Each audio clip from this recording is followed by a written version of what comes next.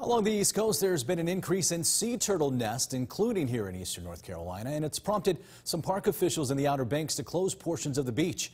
9 News Side's Camila Barco takes us to Harker's Island to learn more about the growing population.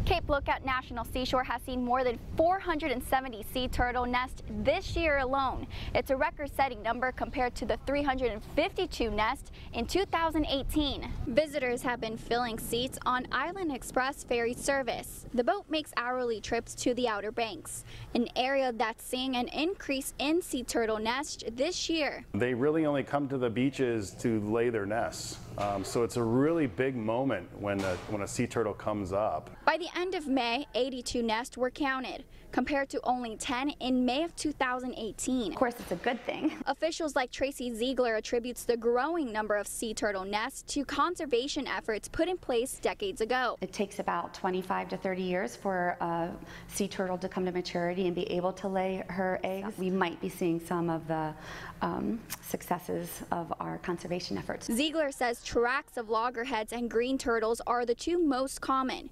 Both are considered threatened under the Endangered Species Act. Loggerhead sea turtles nest earlier in the season. They start nesting in around May and then and peak in June and July, and right now green turtles are at their peak. For the protection of the animal, vehicles are prohibited in certain beach areas. I think our visitors have been pretty understanding in what's going on and that there's a greater effort at stake here. Resource managers don't have a date as to when the closed beaches will reopen.